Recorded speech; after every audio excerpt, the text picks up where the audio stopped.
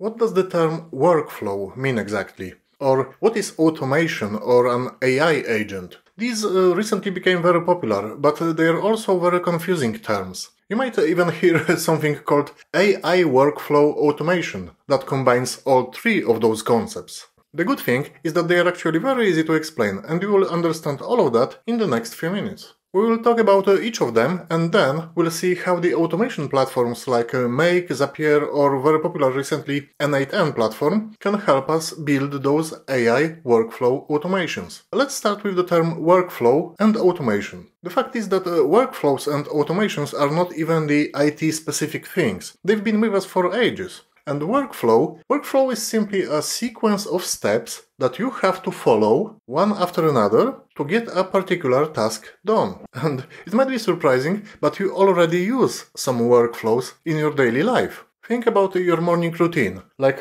brushing your teeth, yes? What is the workflow for that task? What is the list of steps that you have to follow to have your teeth clean? Well, you need to first grab a toothbrush, then you need to squeeze some toothpaste on it, then you brush the teeth, spit, rinse, and then you put the toothbrush back. That's the workflow for this particular task. These are the steps that you have to follow in the exact order to have your teeth clean. So let's say maybe you drive to work, yes? What's the workflow for that task to get done? First, you need to grab the car keys, then you have to go and get into your car, then you drive to work and you get out of the car. That's the workflow for drive to work task. It's just another list of steps that you have to follow to get this task completed. A workflow is simply a list or a sequence of steps that have to be followed to complete a specific task. That's it. What about automation then? If you think about it, there are many workflows that are very easy to automate. And again, it does not need to be about IT industry.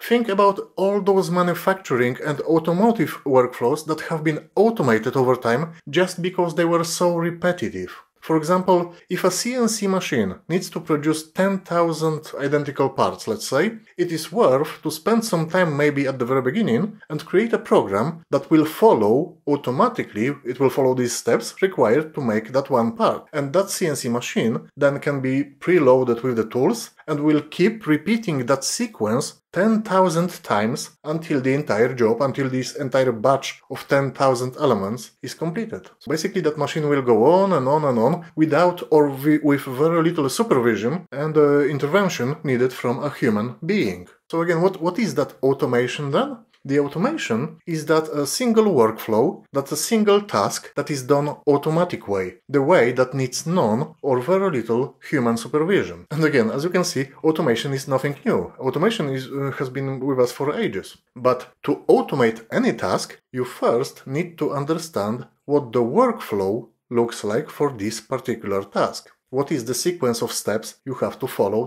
to get it completed?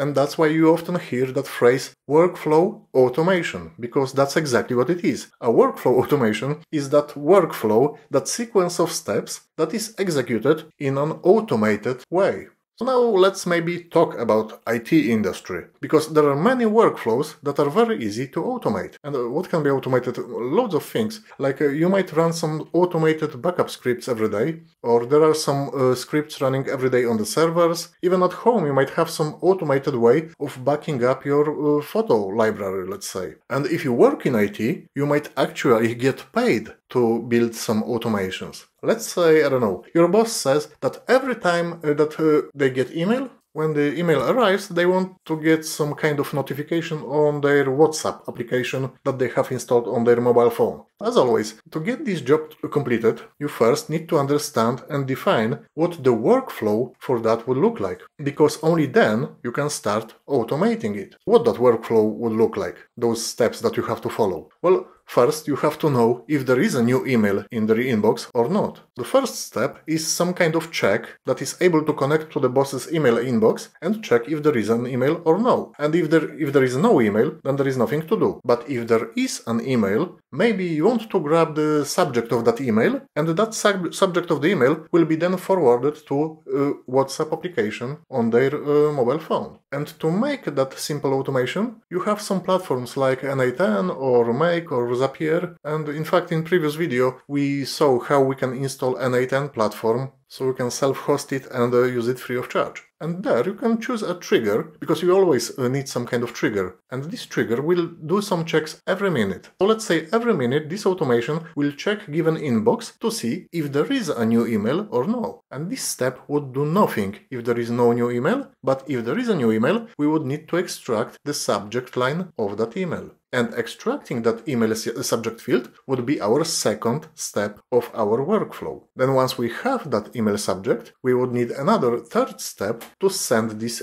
subject, so this kind of processed information already, and that processed information has to be sent to WhatsApp application. We can use so-called webhooks, for example, or other WhatsApp integrations to be able to send that message.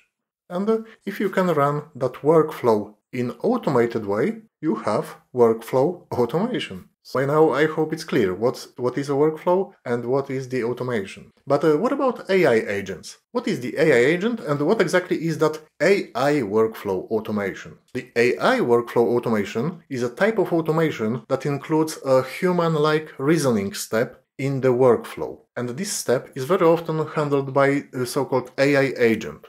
But before we talk about those AI agents, let me give you an example, a simple example, where we would need that AI agent to be used as part of our workflow automation process. So let's say we still work on that same request from our boss regarding the email forwarding to them, to their WhatsApp application. But this time, instead of just forwarding the subject line, boss asked us to send the summary of that email to WhatsApp application. So now the workflow will look slightly different, because, well, the first step can be left the same, because we still need to check if there is a new email or no. So that trigger that checks email inbox every minute can be left as it was. But then, once we have new email, we need to read that email and create a summary of what this email is about. And with standard automation, we can maybe only pull that subject line of the email, or we could forward entire email, but our workflow currently can't understand and summarize what that email says. Because to do that, we need